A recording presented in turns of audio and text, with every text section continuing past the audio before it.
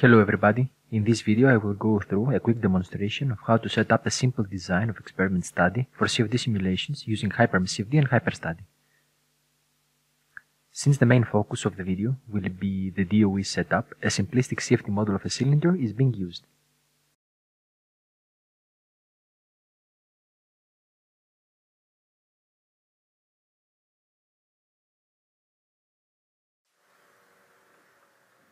For the inlet boundary condition, we set an average velocity of 10 meters per second, and for the outlet, the static pressure is 0.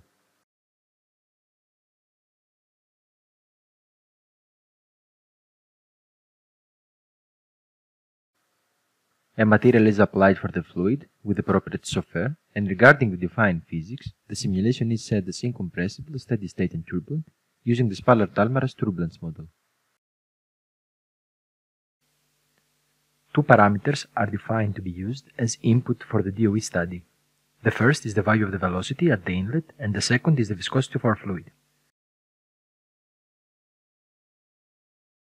To apply the parameters into the model, we will replace the original values with their names in the corresponding fields.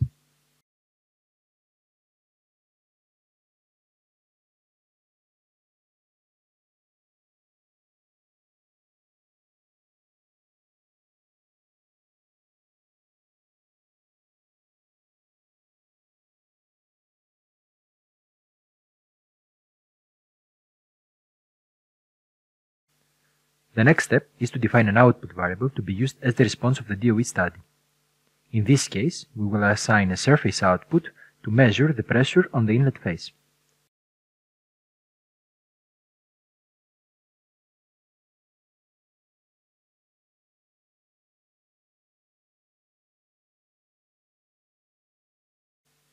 Now, the setup of the CFD model has been completed in HyperMesh CFD, and we will switch to the Design Exploration tab to open the HyperStudy environment.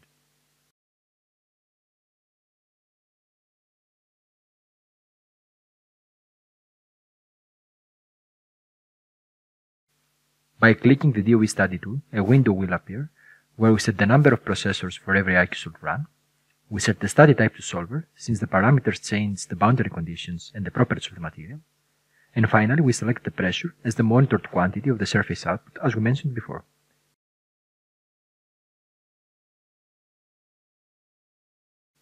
By clicking Launch, we will be transferred to the HyperStudy interface. The first part of setting up the DOE study is to configure actual runs inside HyperStudy and create the corresponding files. Before doing this, we need to make sure that the default numerical precision is small enough to capture the values of viscosity.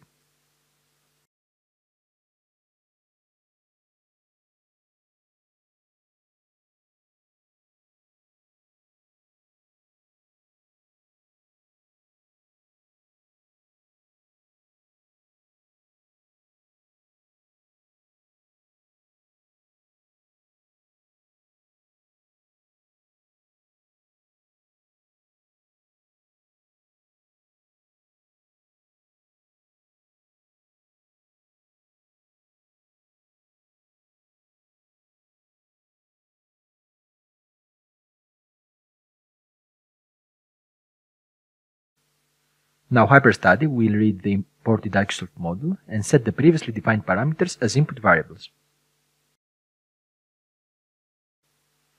The next step is to run a test model.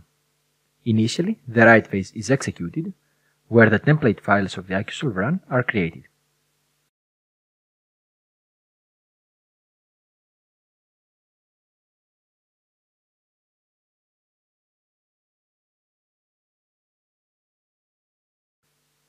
Running the test simulation follows in order to extract the result files.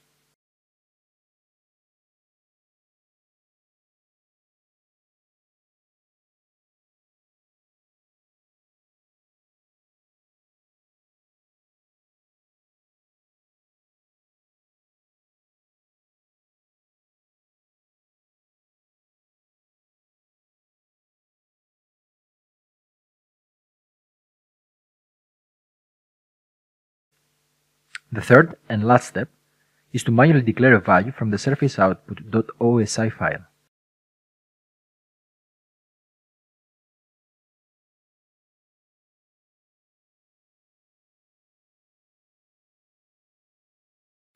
The defined surface output includes inlet pressure values for all the simulation time steps, as the output frequency was previously set to 1.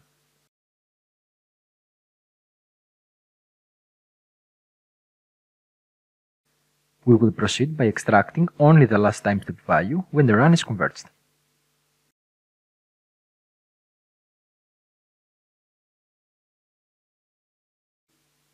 Now the parameters of the DOE study will be set. By clicking Next, we will select DOE as the study type. From the definition from drop-down list, we will choose the previously completed setup. The information for the defined modules and defined input variable steps will be automatically completed based on this setup when we click Next again. In this demonstration, we are interested in examining specific values of variables corresponding to different simulation conditions. To define these values, we should set the variable modes as discrete. If we are interested in exploring a range of values equally distributed based on an upper and lower bound, we can use the continuous mode.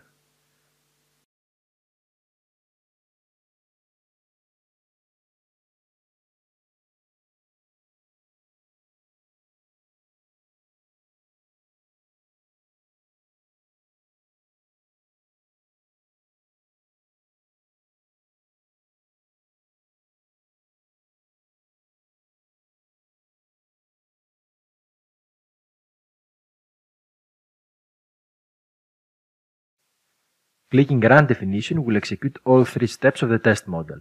Information for the extract step has already been obtained during the setup procedure when we defined the response from the .osi file. After its completion, we can see all the generated template files for the DOE study.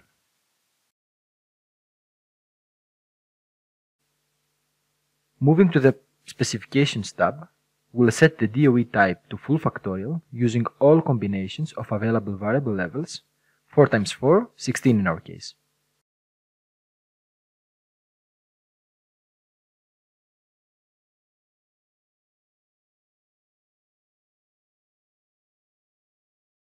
Under the evaluation data, we can see all the generated run combinations. Now, by selecting only the right input files option and clicking on the Evaluate Tasks button to initiate the DOE execution, we can check the extracted solver text for all the runs.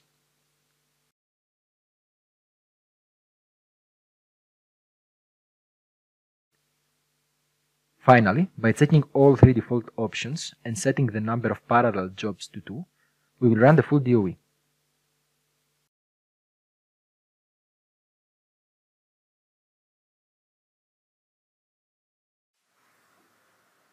After the DOE is completed, the response of each run is written under the corresponding column in the evaluation data table. By scrolling through the folder of each simulation, we can see that the results files are extracted.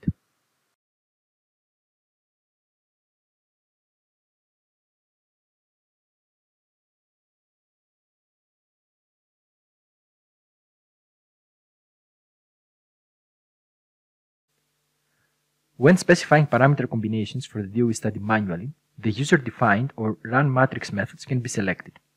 The user-defined method utilizes a table of integers to represent variable levels, whereas the run matrix method provides exact variable values.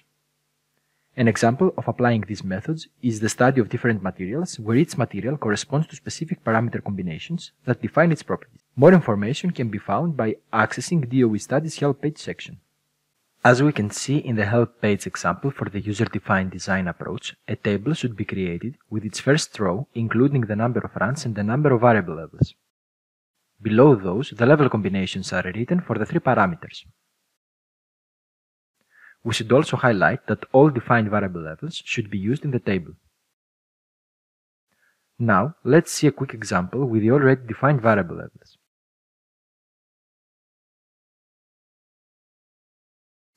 A file named runtable will be used, which is in CSV format.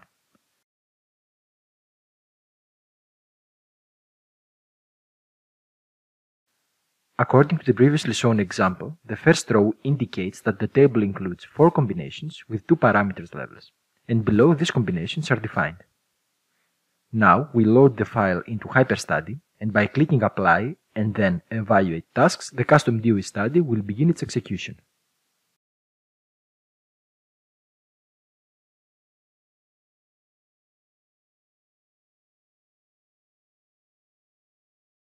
Hope you enjoyed this video and thank you very much for your time.